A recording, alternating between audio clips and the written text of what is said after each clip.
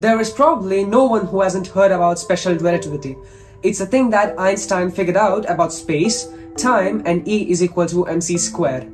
Many do have a hard time understanding this, so I created a space-time globe to visualize everything about relativity. A space-time diagram is the one where time is in the y-axis and position is in the x-axis. It gives us a snapshot of the position of objects through a given period of time. If we have a space-time diagram where we are at rest and a cat is moving away from the human, in order to change the perspective from the human to the cat, we need to coincide the line such that the cat is at rest.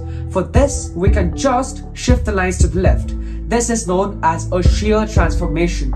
But this poses a very serious problem. Suppose I throw a ball. The ball will have a velocity of v ball or velocity of ball. Well, if I am on a skateboard and if I throw the ball from the skateboard, it will have a velocity of ball plus velocity of skateboard. But if I project a photon, then the velocity of the photon cannot be velocity of photon plus velocity of skateboard, as speed of light is always constant. Therefore, we need a mechanism such that the speed of light is always constant.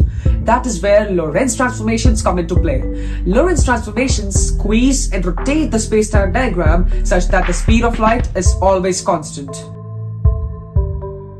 Let us have a human and a cat. We can see that the cat is moving away from the human, but when we change into the perspective from the human to the cat, we can observe that the human is moving away from the cat, also keeping the speed of light constant. This space-time globe can also be used to explain time dilation in a really simple manner. Suppose I have a clock with me that ticks every 2 seconds, and if you are moving at a third the speed of the light to my left, then from your perspective, the time coordinates from which my clock ticks is farther apart. Well, that's Lorentz transformations in 2 minutes.